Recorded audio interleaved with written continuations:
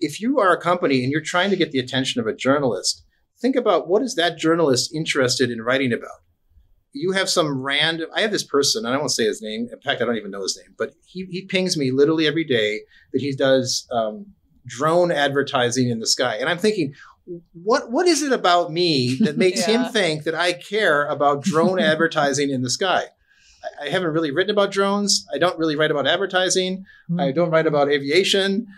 What is it? What does he think that's, and so the question is, what do journalists want to talk about? And so you have to fit whatever it is that you're doing into their narrative. That's the most that's the most effective thing you can do.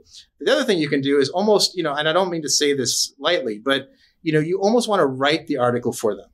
And I don't mean they're obviously going to put their own primatur on it. They're going to change stuff. They're going to, do their editing. But to the extent you can make their job easier, that's really key, because newsrooms, as you guys know, have been shrunk. TV newsrooms, print newsrooms. I know people in New York that are, having to write, between 8 and 10, 200 to 400 word articles per day.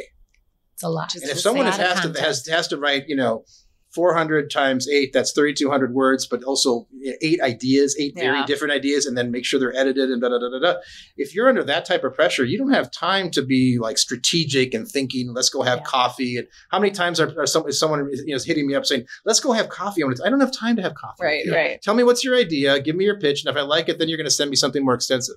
And so I think that a lot of times companies don't understand that. They think that these journalists, it's like the Mad Men era. That was advertising, but they're having like 3 martini lunches and they got plenty of time and they're working on 1 story a month. That's not the way it works anymore. Newsrooms are completely different. So you need to get into that sort of mode of operating if you want to attract the attention of a journalist, and then also personalize it. So, I know you wrote about X, last week. Would you be interested in following up on, XY, which is a little bit different, but sort of similar and related? And maybe the person's like, no, I wrote on there, I'm not going to write on something else. Okay, well, what are you writing on now? What types of stories are you looking for? I love it when someone says, hey, how can I help you? And a PR person will come up to me and they'll say, I have 15 clients. What are you working on? Maybe one of them can fit into what you're doing. And I'm like, oh, I'm actually doing a story on this. Oh, I have this client with it. They kind of put the pieces together.